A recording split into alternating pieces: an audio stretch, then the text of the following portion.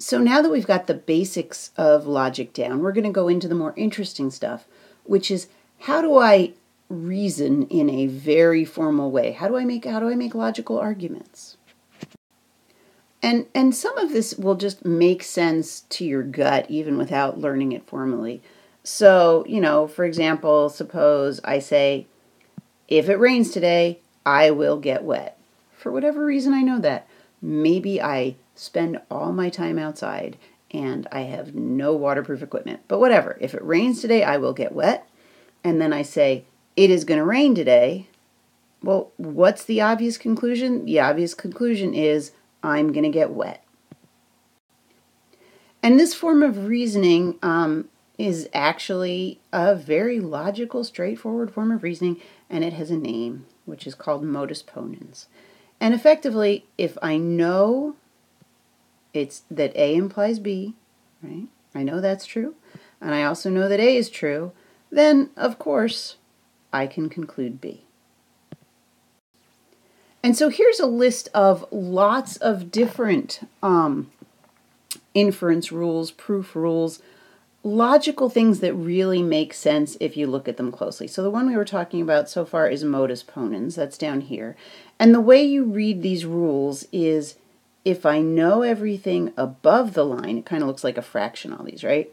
Then I can conclude whatever's below the line. So for example, in modus ponens, it says if I know that A is true, and I know that A implies B is true, then I also know that B is true, right? Then I can conclude that B is true. I can infer that B is true.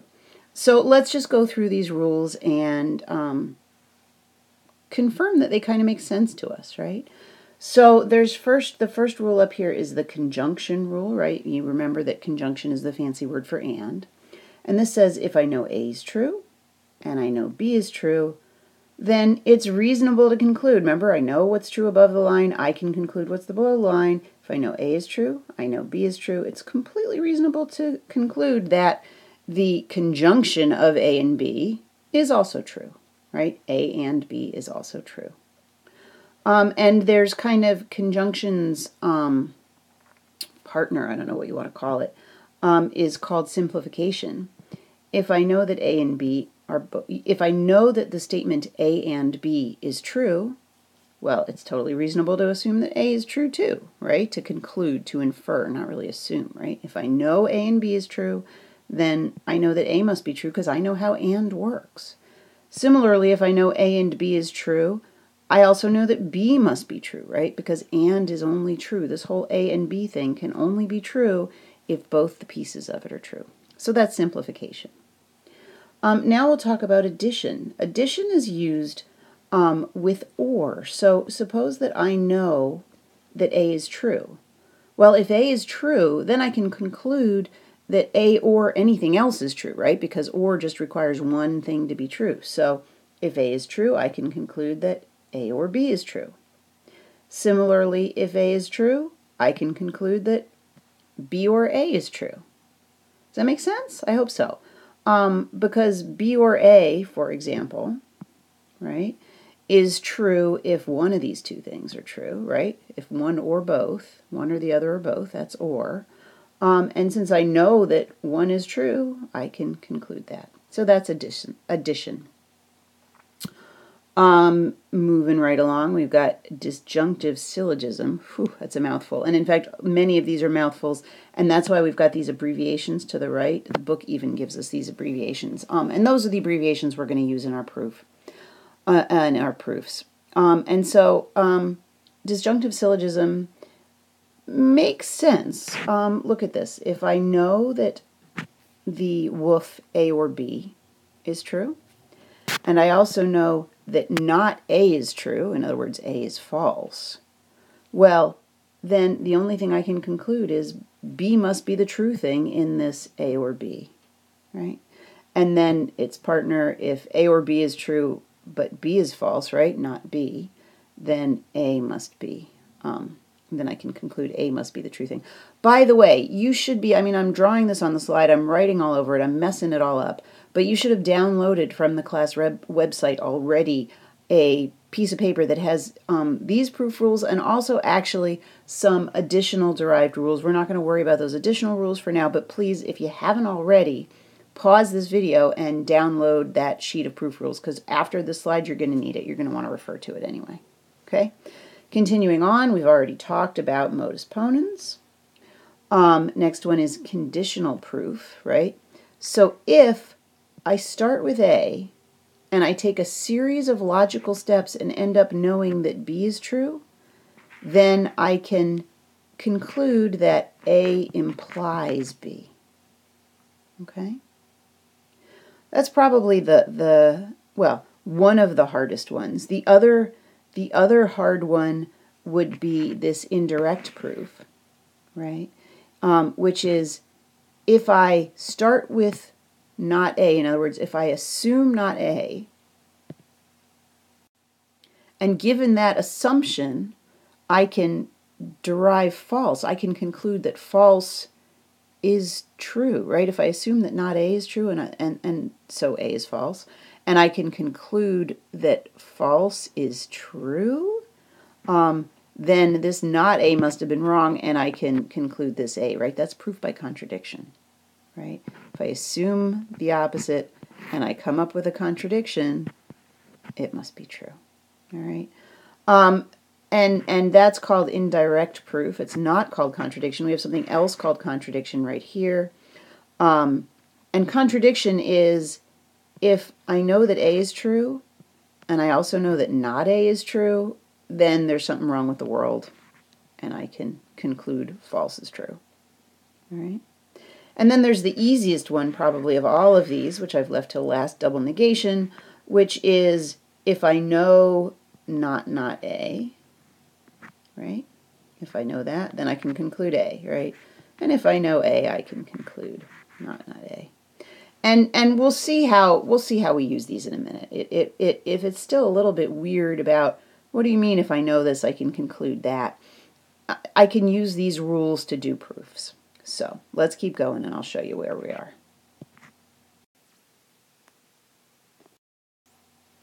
Getting much more formal about proofs, we have just a couple of definitions. We have an axiom, which is something we know to be true. That's like a world truth, right?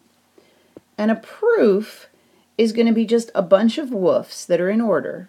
And each woof is either going to be an axiom, or we can infer it given the previous woofs in our sequence. Okay? And the last woof in our proof is called a theorem. It's something we've proven. And we're going to use the standard proof notation that you should expect. We're going to put, a number, and then we're going to have our woof, and then we'll have a reason, and then we'll have a number, and we'll have a woof, and we'll have a reason. And if our reason it's an assumption, it's a premise, then we'll use the letter P. Otherwise, we'll use the letters in our inference rules. And at the very end of our proof, after we've had a bunch of these lines, we will write QED to show that we know we're done. So here's our first problem. It says prove D given the following premises, and we have 3 premises here. Okay? So assume this stuff. If this stuff is true, can you conclude D? So I've put the outline of our proof here. All right, oops, with the QED below it too. Right? The outline of our proof says, well, lines 1, 2, and 3 are obvious. They're going to be our premises, right? Our assumptions. 1, 2, and 3. So I wrote, I copied this premise, and I copied it down here, and then I wrote P because it's a premise, and I copied this one down here, and I wrote P, and I copied this one down here. So my first 3 lines of my proof are just a bunch of premises, right? And I also, just so we can see it, I've put in tiny little form the inference rules up here in the corner, but you may find it helps to have that sheet printed out. So let's move up so we have a little bit of space. And this is another case of these, using your wits. It's a pain, but you just got to figure it out. We're trying to conclude D, right? We're trying to get to D. And so when I look at this, I have A or C implies D right up here at the top, right? That's the only place I have a D. And so I'm going to have to do something so that I can get that D out of there. And if you look at the rule for modus ponens, right, if I have something implies something, right, and remember that the rules of precedence implies has the lowest precedence, so the parentheses are going to be like that. Then what I need to do in order to use this modus ponens rule is I need to have, well, I already have A or C implies D, so if I could just get A or C, that first part, right, then I could prove it. So I want to get that A or C part. And I don't see any C's anywhere else, so that's kind of hopeless. But I do have A or B. So, and I'm sure that you can kind of, at some level, see how this is working in your head, right? Because if you look, this is a pretty, as proofs go, this one is simple. But I wanted to show you a simple one first. So if we look at this, what you'll notice is I have not B, right? And I have A or B. And if I want to get that A out of there, if I want to get an A out of an or, again, I kind of look at what are my inference rules? Well, I need to say, where do I have an or at the top and something at the bottom that gives me just one piece of that, right? And sure enough, if I look at these guys, right, for disjunctive syllogism, I see that if I know A or B, and I also know not B, I can conclude A. That's fabulous. So we're going to have line 4 be A. The reason is going to be DS. And it's DS from lines, let's see, we used lines 2 and 3, right? So now I know A, but I need to know A or C, not just A. So again, I got to look at my rules and say, what the heck can I do? I'm starting out with an A, but I want to get something that is of the form A or something else. So at the top, I got to have an A, and at the bottom, I got to have an or. So I'm just kind of looking at these guys, saying, who has an or at the bottom? And the only one that has an or at the bottom is this one, and it says, look, if I already know A, I can conclude B or A. And of course, I can also conclude Q or A, right? We're just lucky this first example, we're using the same letters. So if I know A, I can conclude A or B, right? So, you know what? If I know A, I can conclude A or C using this rule too, right? So my line 5 is going to be A or C, right? And what's my reasoning for that? Well, my reasoning is this addition rule. Oops, sorry. My reasoning is this addition rule, and I used line 4, right? And I think we're good now because we know A or C implies D, so now I can do that modus ponens, right? So this is actually, it fits beautifully. Line 6, I'm going to say, now I can conclude D. How can I conclude D? Well, I can conclude D based on modus ponens and lines, let's see, it's line 1 and line 5. Okay? Now, one thing that I will say, you know, I'm saying take a look at my rules and say who starts with this, who ends with this. You know, if you're trying to do a very complicated proof, these tricks aren't going to help you too much. On the other hand, I'm going to give you mostly medium complicated proofs for the purposes of this class, right? This is not a full semester of logic. So, you know, just kind of thinking about how can I get from here to there, becoming very familiar with these proof rules and really kind of understanding how they work will get you very far with most of these proofs. And here you go. Here's my proof. You'll notice that this is just written out neatly so you can actually read it. You'll notice that here I put the line numbers before the reason, and on the previous page I put the reason before the line numbers. Doesn't really matter. Both are fine. Okay, so let's do another proof. Again, it's telling us here's what you want to prove, and here's your premise. Okay, so here we go, and again, I've given you, you know, the premise. It says given the premise A and D, so I put the premise here. I've put what we want to prove at the very bottom, followed by QED, but I don't know what line number that's going to be on. I don't know what reasons I'm going to use yet. Though my best guess is I'm going to be using reasons from in there from that sheet that I gave you. So let's see what we can do here. If I look at where I'm trying to get to, right? And just like with the previous set of slides, sometimes you can't do this linearly. Sometimes you can't do this in just one long proof. For this one, again, it's reasonably easy, so we sort of can. If I look at this, you know, I've got the A up here and the A on the left side here, and the D up here and the D on the right side here. So it seems to me I'm going to have to split up these A and D, right? Because I don't have an A and D down here. I have an A or B anded with a C or D. So I want to split that up. So I need to find a rule over here that says, well, I'm starting with an and above the line, and I can conclude individual things below the line, right? And if I look around, it looks like that's my simplification rule, right? And in fact, I can pull out both pieces using that simplification rule. So, you know, I can say line 2, if I know A and D, I can conclude A based on line 2 and simplification. But it's also the case that if I know A and D, oops, that should be based on line 1, right? And if I know A and D on line 1, I can also conclude D from line 1. And simplification. So now I have the A's and the A and the D separate, but I actually need A or B, right? Not just plain old A.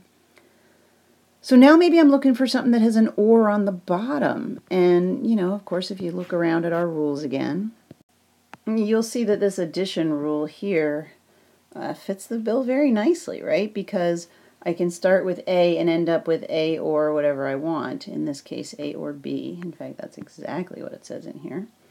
So let's do that. So we'll say A or B based on line 2 and addition. And we also need that C or D down here, right, which I can do again from the addition rule using the second part of the addition rule. Line 3, right, is my D.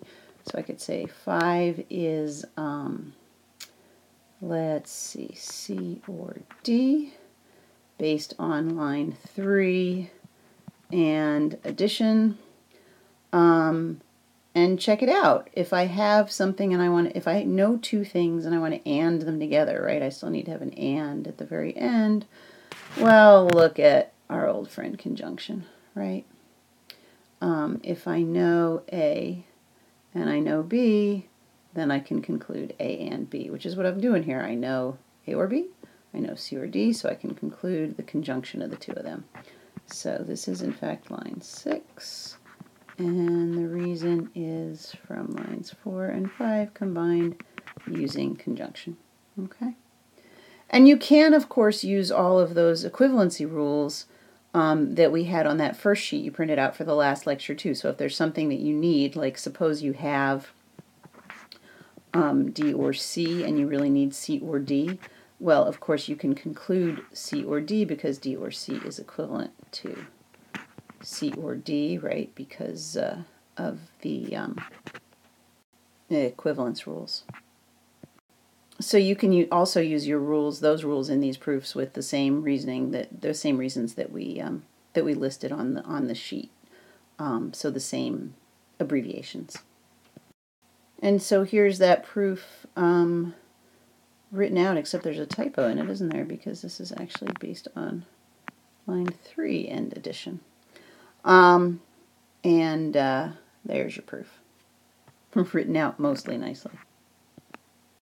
So let's talk about a sort of a trick to prove that something is a tautology. Remember what a tautology is it's a statement that is always true no matter what values, what true-false values you give for A and B in a truth table, right? And so here's how you can prove that A implies B is a tautology. If you assume that A is your premise, and you can prove B, right, without using CP or IP. This is important. So without using that conditional proof or indirect proof reasoning along the way. We'll go into more of this in more detail later about how when you can and can't use CP or IP. But for now, if you assume A and you can prove just plain old B without using any of that, then you can have a final line. And here I've written that just says QED, but really that says A implies B, right? And then you got your QED, but your reason will be CP and all the lines that come before. Let me show you an example. So here's what we just proved, complete with typo. All right. And I just want to show you that how we could use this to prove that this piece implies this piece. And you can see to do that, we take our old proof and then just add one more line, right? Which says A and D implies A or B, right? Our premise implies that thing on line 6, right? And then our reason is we say it's all of lines 1 to 6 using conditional proof.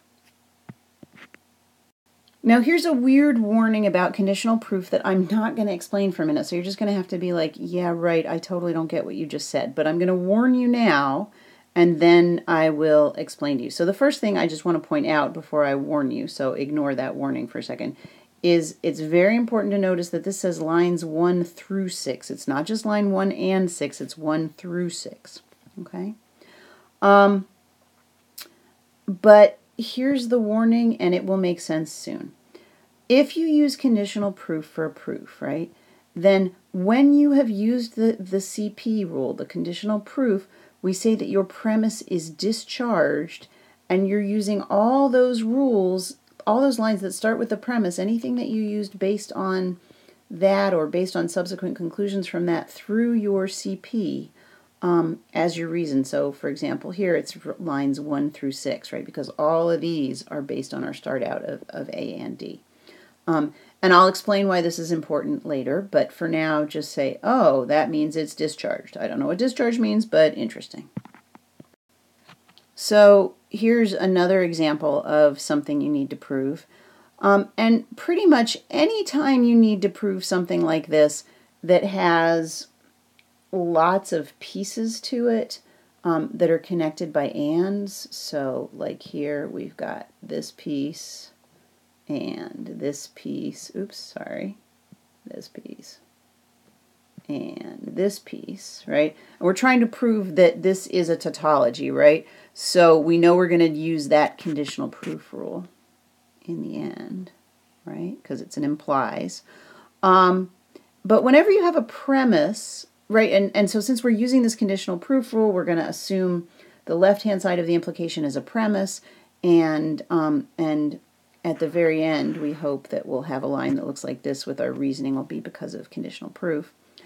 But whenever you have something with lots of ands in it as a premise, the first thing to do, or the next step to do before you do anything else really, other than to give yourself slightly more room by moving the slide up a little bit, is to conclude each of those individual parts using the simplification rule. Simplification is your friend, right? If you know that there's some stuff anded together, you can just take all those different pieces. So let's do that because they may help us.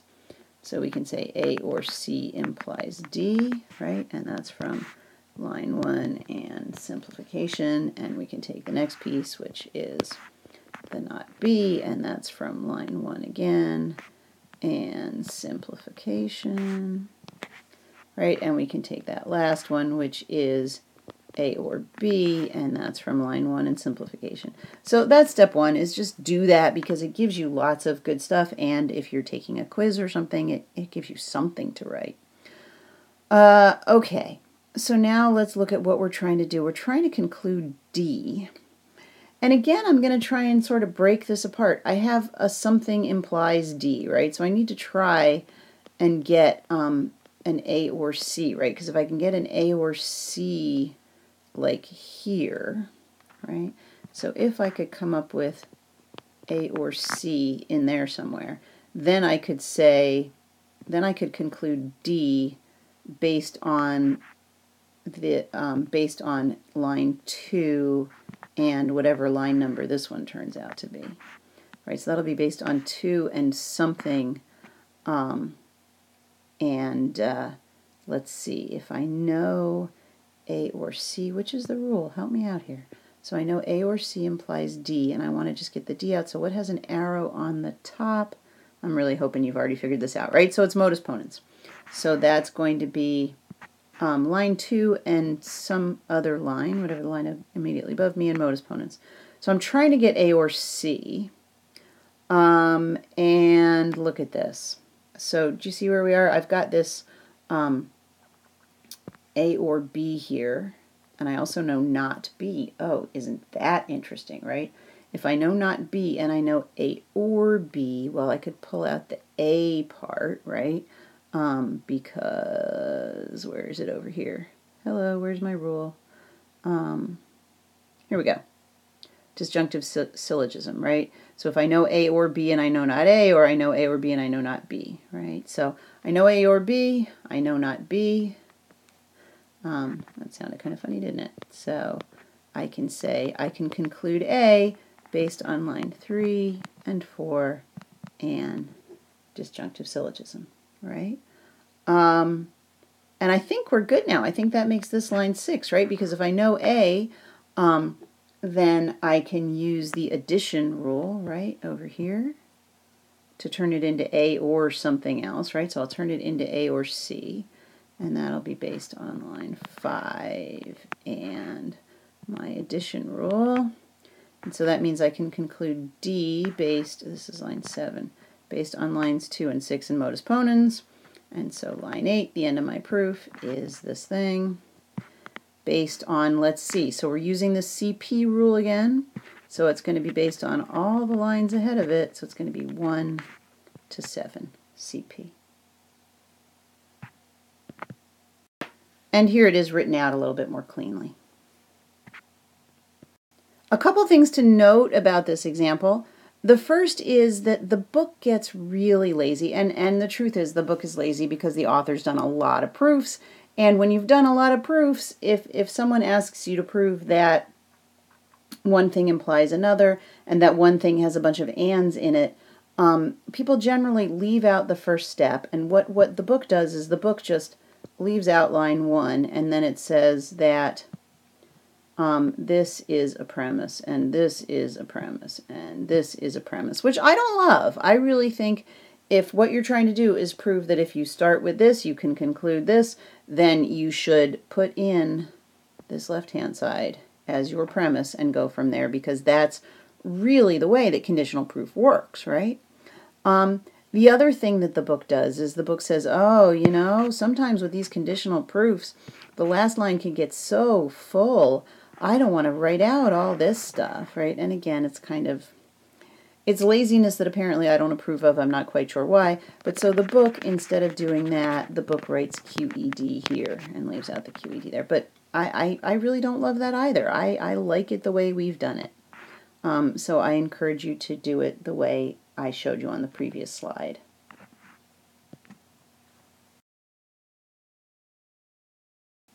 In other words, here's my proof again. I think this is beautiful. I think this is the way you should do it. Okay, yet another example that uses CP. So here's what we want to prove. And onto our scratch page, I've put you know, our chart of standard proof rules. I've said this has to be my premise if I'm trying to use CP, so that's my premise. And I've written out the whole thing at the bottom. I know I'm going to use CP, but I don't know what lines I'm going to use yet. And I'm going to do, you know, my standard first step, which is let's just use the simplification rule.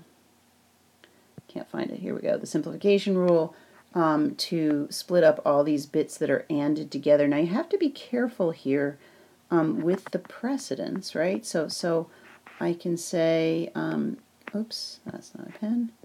A or B implies C and D, right? That's one piece. That's my first piece because that's in parentheses. Let's see if I can make this a little bit bigger so I have a little bit more room. I'm afraid you're going to lose your rules, but hopefully you printed out the sheet, right?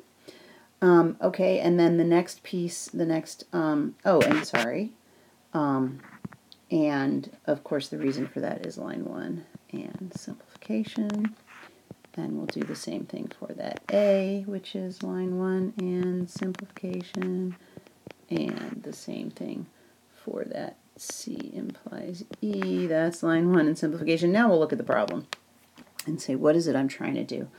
I'm trying to get to, at the very bottom, I want D and E, right? That's what I need to conclude. So I guess this line here is going to have D and E, right? So that I can use CP for the very last step. So it's going to be, you know, line 1 to whatever the heck this line turns out to be. And if I want D and E, well, let's look. If I'm looking, you know, in order to conclude D and E, I need both of these things. By both of these things, I mean I need to have both D and E, right? So I'm kind of looking up here and I'm saying, well, there's my D. And how do I get that D out? Well, it's on the right-hand side of an implies, so I probably, you know, need to have that A or B. And how can I get that A or B? Well, I have an A. Okay, here we go, right? So we're going to use exactly the same tricks we've used a couple of times before, right? I can come up with A or B, right? Because I know A. So A or B is just, let's see, addition, right? So if I know A, I can conclude from line 3 and addition A or B. And now that I know A or B, I can use line 2 to conclude C and D from the simplification rule. Or sorry, from modus ponens, right? And so I knew, right, so I knew A or B. So that using modus ponens, if I know A or B and I know this, then I can conclude the back end of it.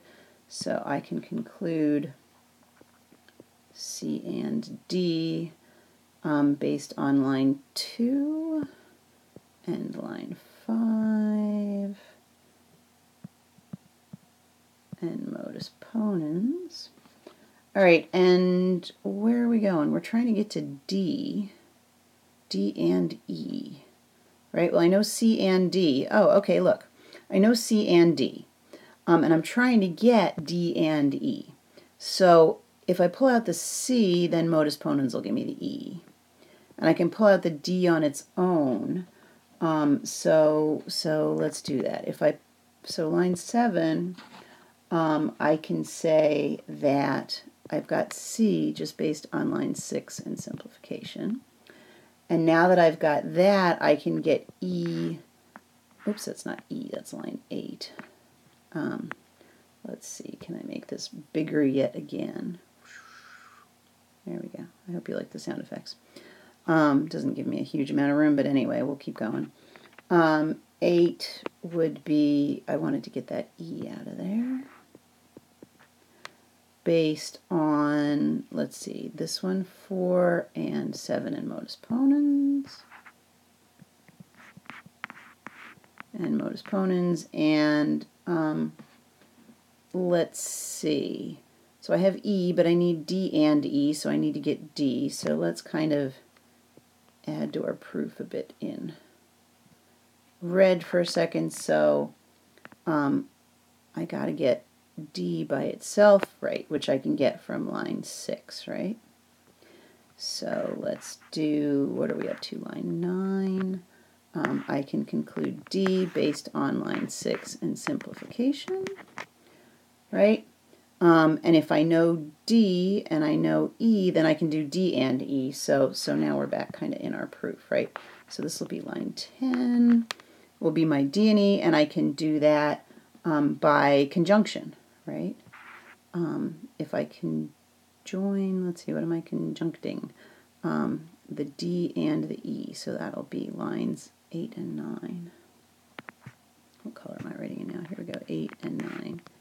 And conjunction, and then here we are with line 11, which is we conclude the whole thing. And now I gotta shrink it a little bit so you can see my reasoning.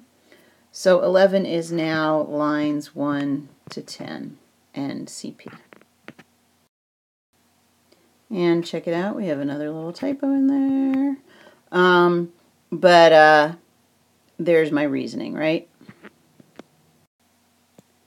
Okay, one more trick. Not really a trick, but one common thing you can do if you want to prove that some woof is true, right? A woof is a tautology. It's always true. And I guess maybe I said this earlier, is you start with not woof as your premise. And you're going to prove false, you're going to prove your contradiction without using CP or IP.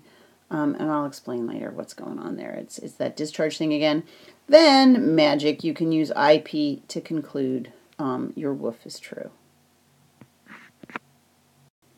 Right, and I said before, IP is proof by contradiction, right? If you assume not A and you end up with false, right? You're saying that false is true.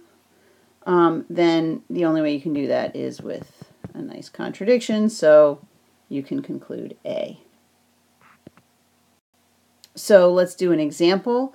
Let's prove that this statement here, this woof, sorry, not statement, is a tautology, right? It's not the case that A and not A. That's always going to be true no matter what value you use for A. So as a reminder, I said we're going to use IP rule, right? The indirect proof rule to prove this, which means that we need to start out by assuming that our statement is false, right? When we were doing our proof by contradiction, right? So if we want to assume that this thing is false, then we got to put a not around this thing. So that's what we're going on here. So line 1 of our proof is going to be, it's not the case that this thing, right? And that'll be our premise, right? So here you go. We're going to start out with that as our premise, and we're going to conclude the statement based on IP, and it'll be lines 1 through something, right? Okay, so let's take a look at this. You know, if you look at it, we have that double negative at the beginning, and so let's just get rid of that because I like getting rid of double negatives whenever possible. So I'm going to say that's A and not A, right, by line 1 and double negation. Sorry I didn't put the rules on this slide. I hope you've printed them out. You should print them out, right?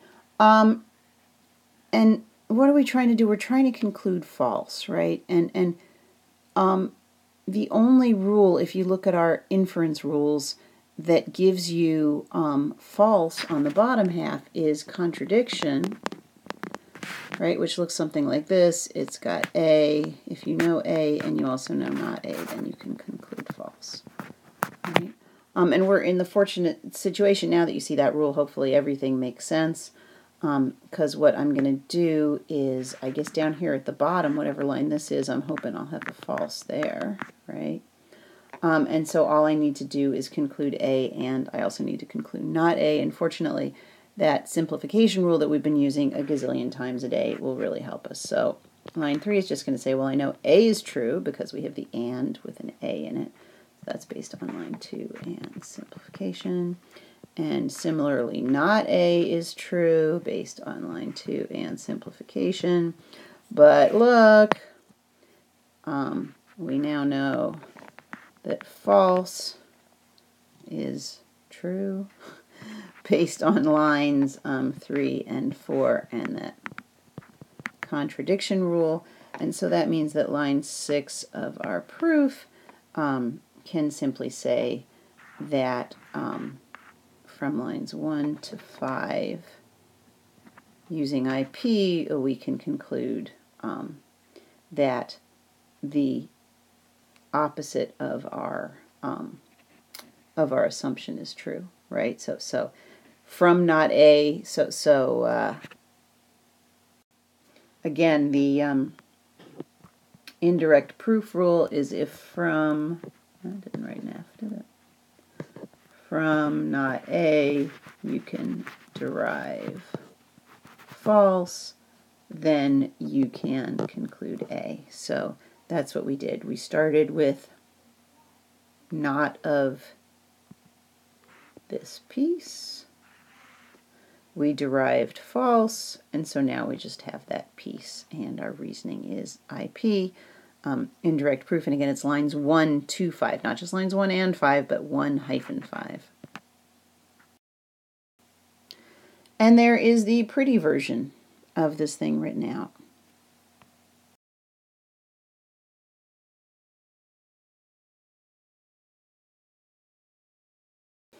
And it's worth pointing out that after an IP, an indirect proof, in the same way as after a CP, conditional proof, this premise is discharged. I haven't explained what that means yet, but it is discharged. And also the book, if you look at the proofs in the book, they'll write QED here, allegedly to save space, but I just write the whole conclusion out. I prefer that. So at this point, you're probably pretty fed up with me talking about this discharge thing without explaining it. And it all has to do with more complicated proofs, that is, proofs that have subproofs in them. So let's talk about subproofs. First, I'll kind of give you the overview. A subproof is just a proof that's part of another proof.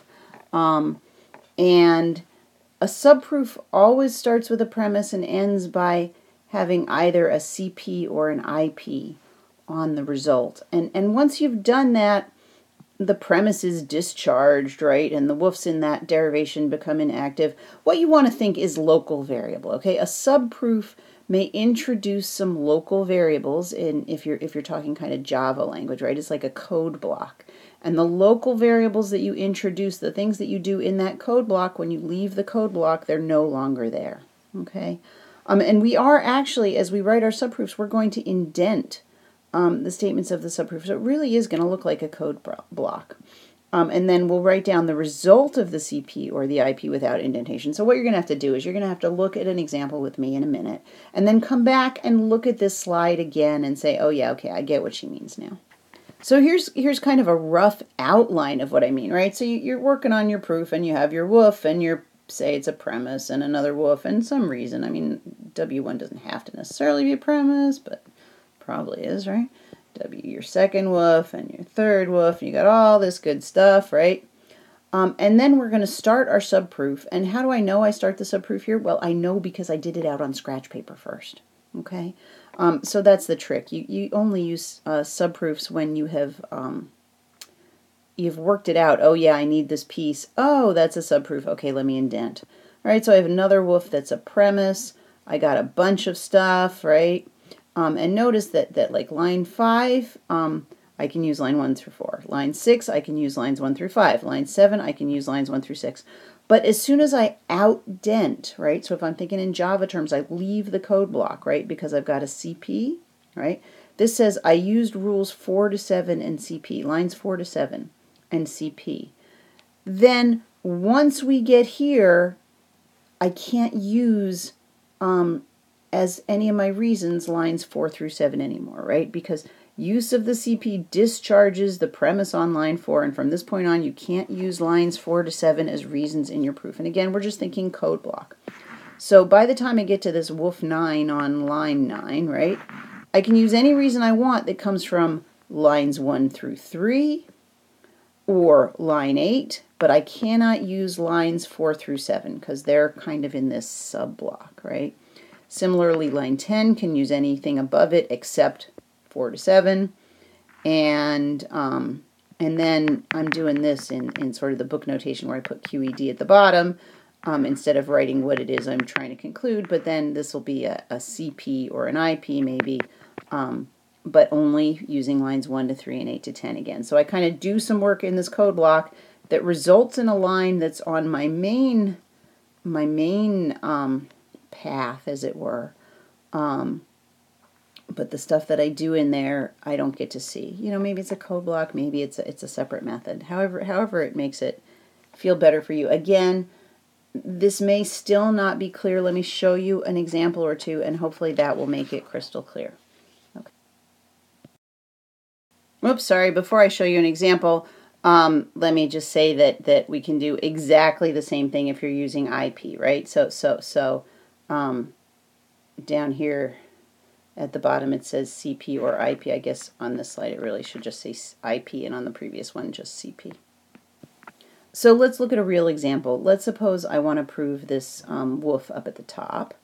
So we'll get started in our same old standard way.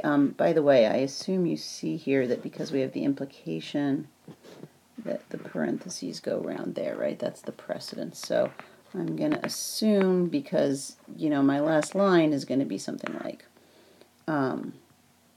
A implies B and A or B implies B, and that'll be from some application of conditional proof. I don't know quite how yet, but that's where we're going, right?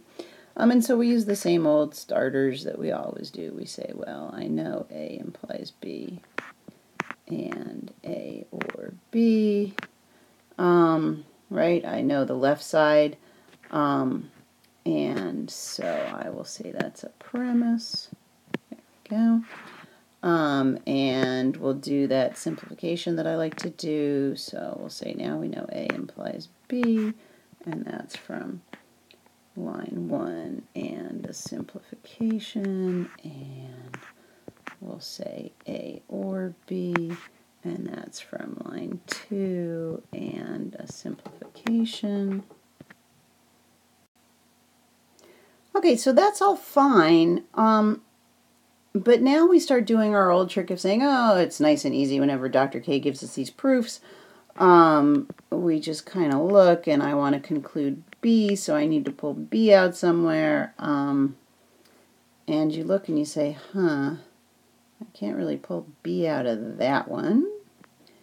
And I can't pull B out of that one. I mean, our normal way would say, oh, look, I could pull B out of that one if only I know A, but I don't know A, do I? Right? And so we have to do something a little bit trickier. And so what I'm going to do is I'm going to try and say, all right, well, let me do kind of a little bit of extra scratch work. What if I want to get B, right? B is what I want to conclude, right? And so maybe I can do that if I assume not B and then use indirect proof. Except if I do that, then all that work that I do for that is gonna be discharged, right? So I'm not going to be able to use it in my main sort of blue piece of the proof. So I'm going to erase that little red box there, but I'm going to do this little extra work in here. So let's just say, what would happen if for line 4, right?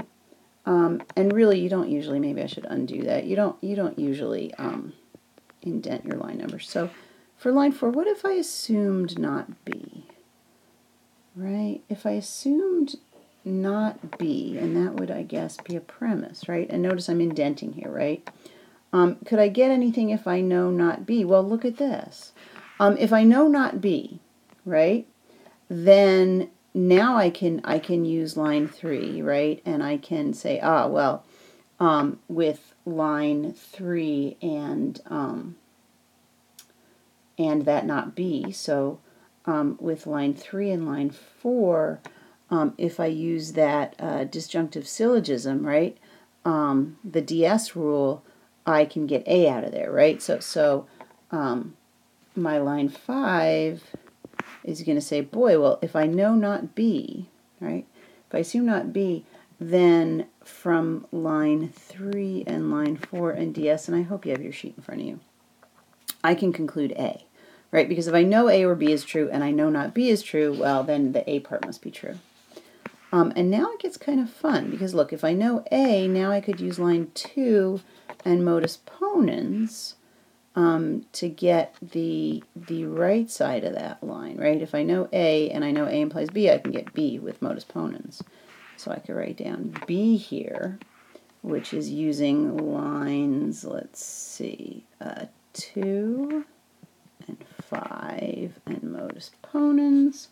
But now comes the fun part, right? I know not B, and I also know B. So if I know not B and I know B, I can use contradiction to conclude false. And that's based on lines 4 and 6 and that contradiction rule. And so now, look at this. I assumed something, right? I assumed the opposite of something. I assumed not B. I went through a bunch of lines and concluded false. So this is exactly where indirect proof comes, right? From not A derive false, right? Then you can conclude A. So from all of this stuff, I can, and I'm going to outdent now, and I'm indicating that with my color here too, though normally in a proof you just use one color. I can conclude B, all right? And my reason is going to be indirect proof, but it's going to be lines 4 through 7, an indirect proof. And now in any other lines of my proof that I do in here, hopefully I can squish them in before I get to there, I can't use anything that's in red, right? Because it's been discharged. That red stuff, it was in a subblock, it was in a method, however you want to think of it. I can't use that stuff anymore, right? So I can't use the fact that not B might be true. Well, of course I can't use the fact that not B might be true. I assumed it and it was wrong, right? But I can't conclude A because that was based on the not B, right? So any of this stuff in here, I just need to leave alone. Can't touch it now, okay? Oh, but look, I think we're there, right? Because what did we want to do? We wanted to prove this whole thing was a tautology. And now I can use that CP rule because I assumed this, I concluded this, and none of the stuff that I assumed and concluded is indented, so I'm in good shape. So now this actually can be my line 9, right? So the whole thing implies B, and the reasons that I'm going to give it are, and this is interesting, watch this, it's going to be line 1 to 3, and also line 8, and this CP. Right? And it's just kind of in this outer blue part. I'm sort of assuming that lines 4 to 7 never happened, although I needed to use them to get here. So that's sort of the idea of the subproof. Let me show you this written more beautifully. So here it is. I've written it out a little more neatly.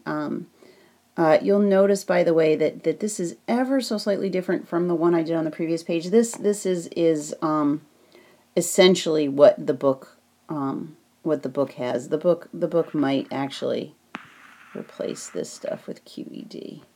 But I used that lazy person's trick of assuming the anded stuff was a premise, right? So I took that and made it a premise instead of you can go back and watch the other one again. What I did in the other one is I made this whole thing the premise and then split it down. So the line numbers are going to be a little bit different from the previous proof.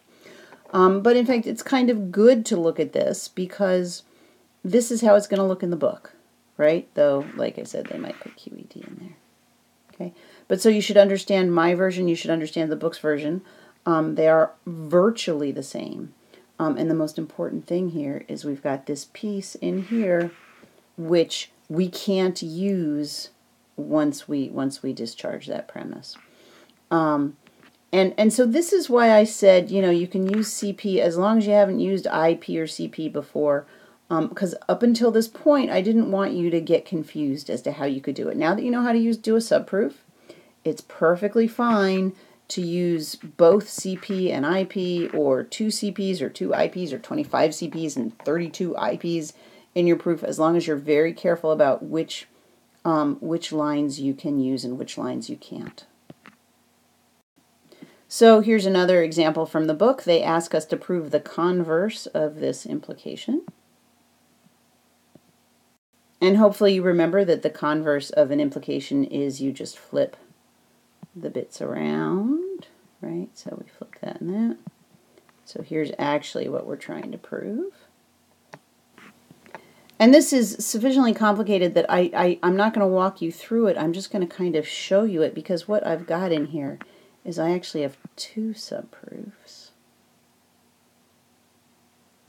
Right, so there's one piece, and then there's another piece.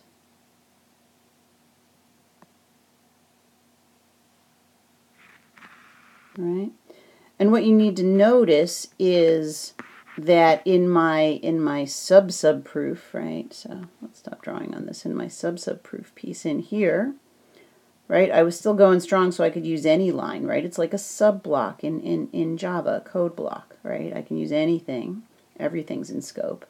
But once I leave this inner code block, right, and I do my IP based on lines 3 to 6, now I'm stuck. Now I can't use, I've kind of discharged, I can't use lines 3 to 6 anymore. So it's as though these guys are gone. And so you'll see that all my reasons after that, I never use anything between 3 and 6 again. And the same thing happens when I leave this subproof. You know, think of it as this code block. I'm using an application of IP again.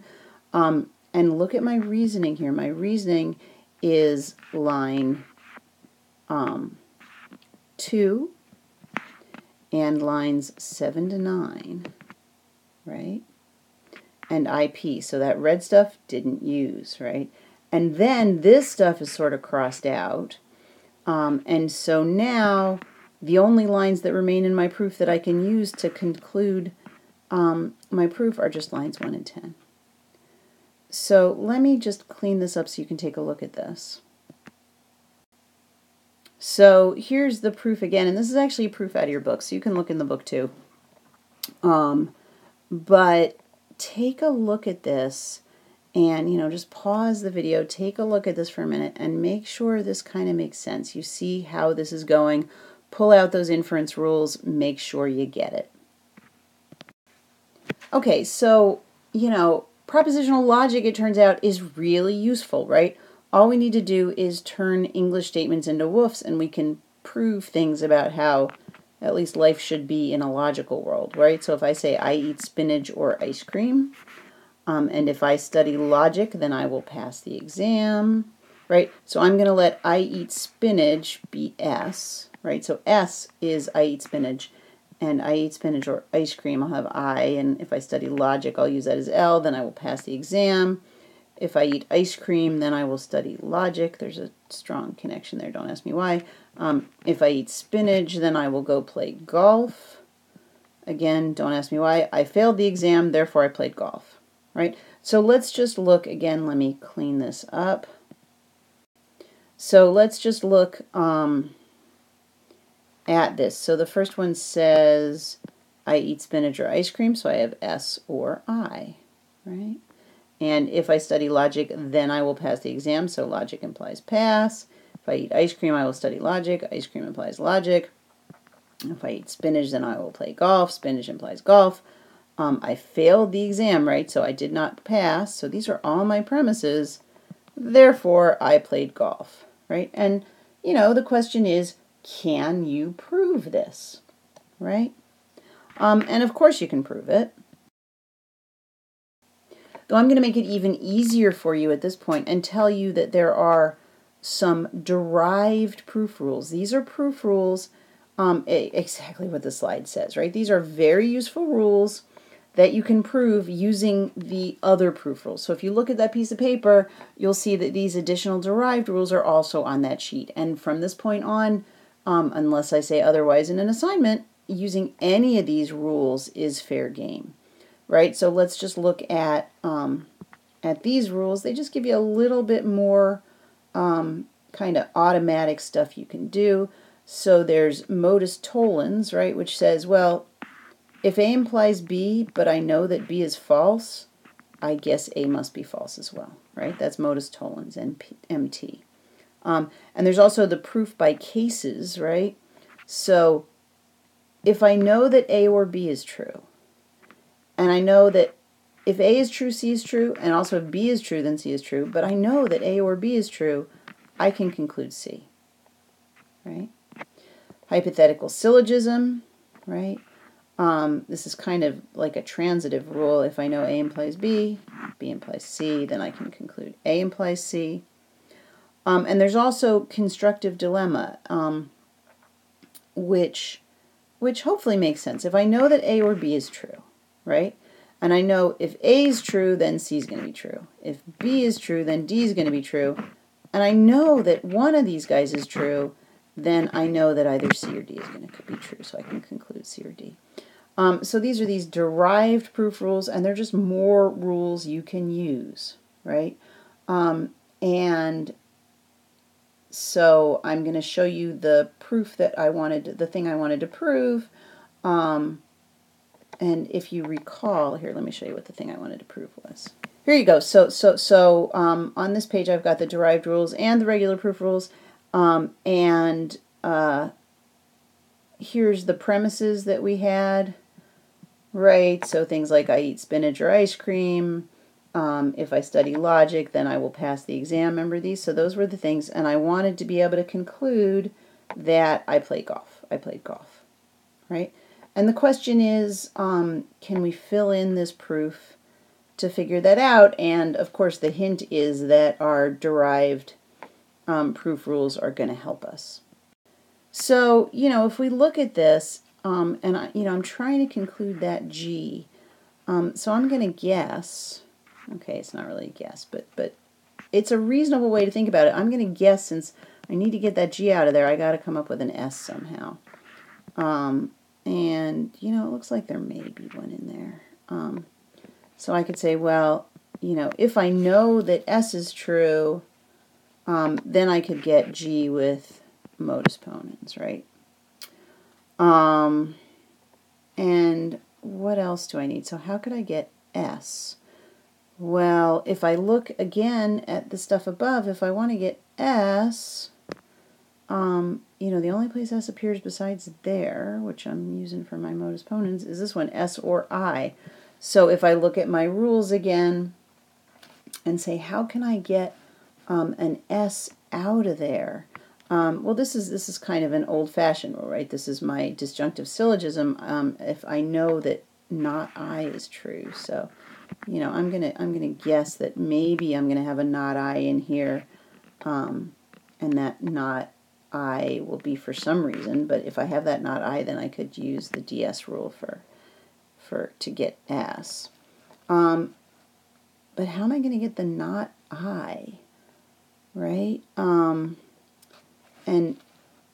if I want the not I, let's see. Well, if you look at this, just kind of look at where does the I appear. Well, I was going to, oops, that's not right on there.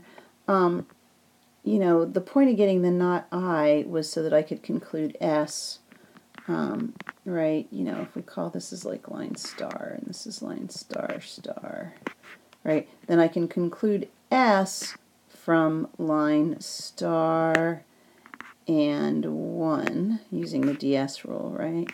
And G I'll be getting from line star star. We'll fill in what those are in a minute. And line 4 with modus ponens. And how do I get that not I? Well, if we look around here, where, we're using that line 1 with the I to get the DS, so it's probably not going to be that one. It's probably going to be this one. So I have I implies L. And if I implies L, and I look at my new rules, mostly because I told you I might be using these, right? And I want a not I, so I want to conclude not I. It looks like modus tollens might help me out here, right? If I know A implies B and not B, then I can get not A. So if I know the not L, then I could get the not I, right? So maybe, if I say, all right, well, maybe if I got a not L here, then my not I, and I guess let's call this line smiley face for now, right? Then my not I would fall out from lines 3 and line smiley face, right?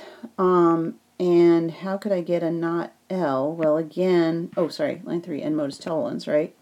And if I want to get this not L, again, how do I have a not at the bottom of something? Well, there don't seem to be any in here, but heck, she's given us an example where she said she was going to use some of these derived rules. It looks like modus tollens might work again. I mean, remember, I'm never going to give you anything that you can't prove, right? And it looks like if I just get the not L, I'm golden. And I think I can actually get that not L if I just use modus tollens, right? Because I know not P from line 5, so I'll say line 5 and line 2. I guess I should put them in order. Line 5 and line 2 and modus tollens gives me not L. And then it looks like my proof is done, right? So smiley face is actually going to be line 6. Why don't we fix that? Smiley face is line 6. And a single star is line 7. Let's make that look like a 7 so it looks different from my not symbol. So single star is line 7. So probably this should really say 1, 7 in DS instead of 7, 1, because traditional put them in order. So star star will be line 8. The last line on my proof will be line 9. We'll make that 4, 8. There you go. So that's a messy version of my proof. I'll show you, let me show you on the next slide the proof itself.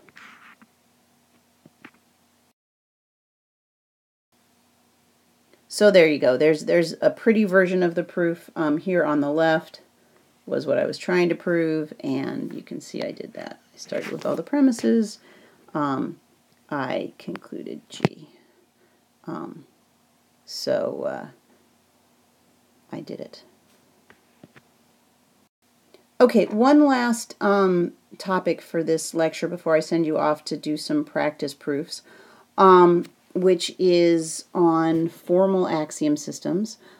This is not something we're going to be using, but again, it's the kind of thing that if you go out and you have no idea, you've never heard of these things before, you're going to be embarrassed. I'm going to be embarrassed. It's useful to know what the heck is a formal axiom system. So a formal axiom system is where you pick a set of woofs, and hopefully you pick a set of woofs that are sensible woofs. In fact, what you really do is you pick a set of woofs that some logician has already picked for you. And those woofs are called axioms, and you always assume those are true, no matter what. And then any proof that you write, the only premise you can use are your axioms. When you have an axiom system, not only do you specify what are your axioms, but you specify the proof rules that you can do. And we have two definitions here, which are actually very important, and you need to know these. So we call an axiom system sound if it only proves theorems that are tautologies, right? So, you know, we could have lots of axiom systems, like we could assume that A and not A are always true, but that's not going to give us a bunch of things that are sound, right? So it's sound if anything that you can prove is always true, right, is a tautology, and it's complete if you can actually prove everything, right? So just because it's sound doesn't mean you can prove everything, but if it's complete, then you can indeed prove all tautologies as theorems, right? And again, just remember, right, the last woof in our proof is our theorem. That's what we're proving. So there are a bunch of axiom systems. This one is called the Frege-Lukasiewicz, I think that's how you say it, I could be very wrong, axiom system. And it turns out that if you just have these three axioms and modus ponens, you can prove anything. It is sound and it is complete. Typically the way you do these in real life is you take your axiom system, and the first thing that you do is you prove some of the other proof rules so that then you can use all the rules rather than just one. But so let's show you just one example. So you're going to either have to look in the book to see what the axioms are, or kind of go back or look at the slides, right? Perhaps you actually downloaded the slides. But you can see the actual axiom 1 in the, hopefully it's called Frege-Lukasiewicz axiom system. Axiom 1, if you look at it on the previous page, it reads as A implies B implies A, and of course you can replace each of these letters with a different letter. So you can see that I've replaced, or with a woof, right? So I've replaced B with this piece. So that is in fact axiom 1. And you can see this is also a use of axiom 1. And axiom 2 is a mess that you can look up, but just trust me, this whole thing here is in fact an instantiation of axiom 2. And if you know this and you know this, right? Well, notice that this first piece here is in fact that piece. So hooray for modus ponens, we can conclude the second half, which is what we got here. And again, axiom 1 gives us this piece as we saw, and so if we know that, plus this whole big thing, well, now we know the front of the big thing is true, right? Which means, of course, modus ponens can give us that A implies A. QED. So we have proved, or proven, that A implies A. Not necessarily something you want to do a lot of in your spare time. We're not going to do any problems with this, but I just wanted you to have some feel of what a formal axiom system is and how you might do a proof with it.